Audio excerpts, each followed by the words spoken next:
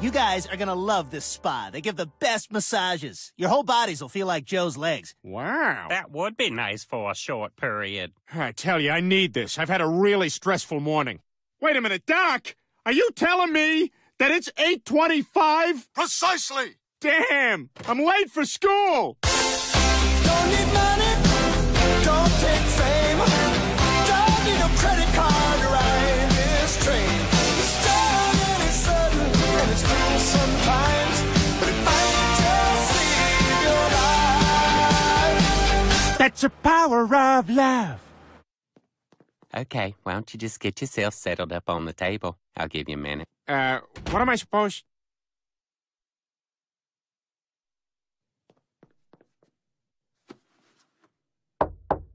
You ready in there? Yep. Oh, hi, you put some fake poo on the floor. Oh, no! Get out! Get out! Scat! This is more like it. Oh, my love. Is the music okay? Actually, would you mind tuning it to 97.1? You listening to The Quiet Storm. Up next, the music of the Isleys, Teddy Pendergrass, and right now, here's some Marvin Gaye. Oh, that's what I'm talking about. Oh, this is long overdue. There's nothing like a good suit massage. Focus on the lapels. That's where I carry most of my stress.